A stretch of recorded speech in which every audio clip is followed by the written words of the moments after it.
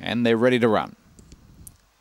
Set, ready and racing. Jumping quickly on the inside was Miss Trinidad. Also showing early speed was Tick Bale, and driving across the favourite Kelton Comanche now goes to third. In behind them Just Ducal, then followed by Enfield Mask. Second last Miss Venom, and Club Shiraz last of all past the judge. Miss Trinidad out by 4 lengths. Tick Bale drives into second. Working overtime Kelton Comanche and Just Ducal. The two are bumping heavily there. The favourite in a bit of trouble. Up on the inside Enfield Mask, and then followed by Miss Venom. Club Shiraz at the rear as they go off the back. Miss Trinidad still by 6 lengths. Now in the clear, Tick Bale runs on. 3 lengths behind them, Enfield Mask, then followed by the Duke, Just Ducal. But on the corner, it's Miss Trinidad nicely clear, and Miss Trinidad's going to win. Second goes to Tick Bale. Third, either Just Ducal or Enfield Mask, not much between them. Then followed by Club Shiraz. Kelton Comanche was in a buffeting duel for a lot of the race, and Miss Venom at the rear.